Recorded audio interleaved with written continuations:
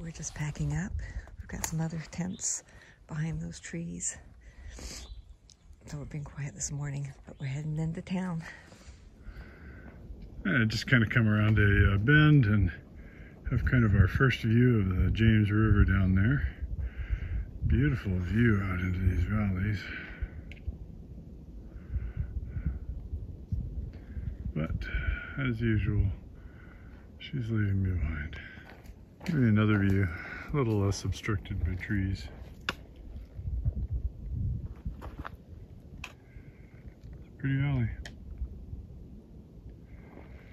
Nothing to see. Well, the temperature doesn't make it very inviting. That was a really nice looking pool down there. Water sluicing in. It's deep, can't tell on camera, but it's enough where you could sit in and have a nice bath. There's the wife going across. Is she gonna get her feet wet? We'll find out. But still on the trail. Turn left here, and there's a shelter. Look at that. A privy. Oh, that shows up there. Privy. Never thought I'd use them, but there you go.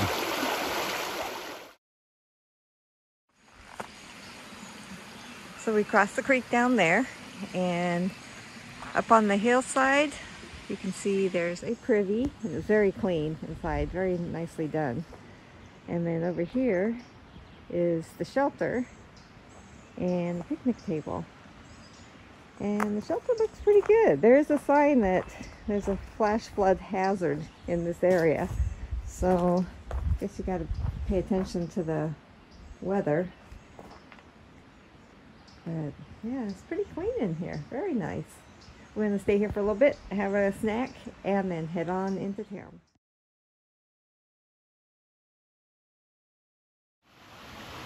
Nice deep pool.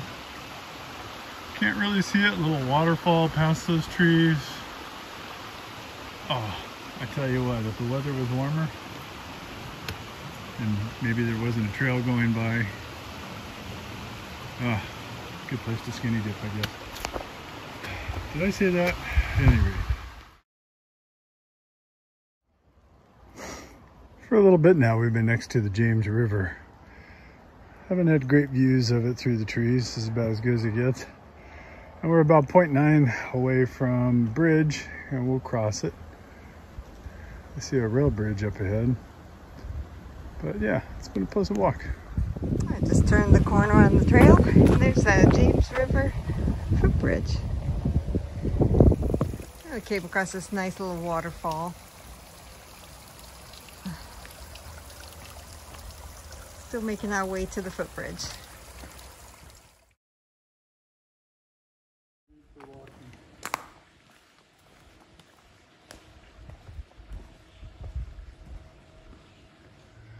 This lovely lady, dressed for winter but still ready for summer, is heading over to a footbridge, pump, dedicated to William T. Foote on the James River footbridge.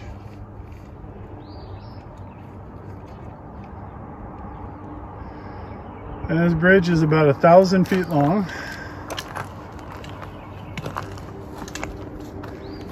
And it is the longest footbridge on the AT. And that's where we're headed.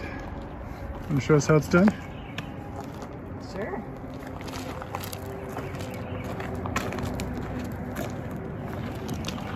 About time I caught her. The difficult part. You gotta navigate this thing. One step. The stairs seem so unnatural. They're not uneven, rocky, no roots. What's the challenge?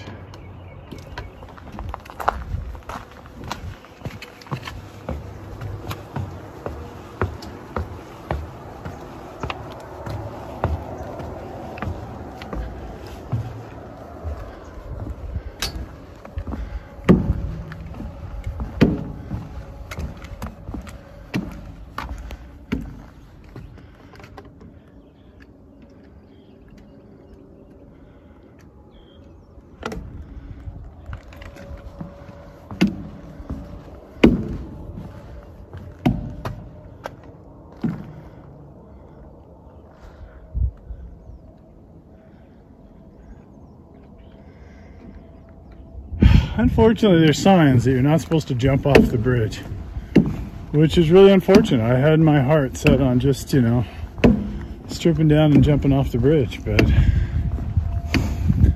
I guess I'm gonna have to learn to live with disappointment.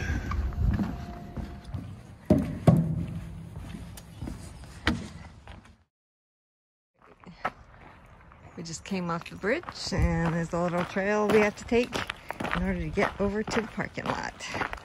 It's going to take us under the railroad trestle.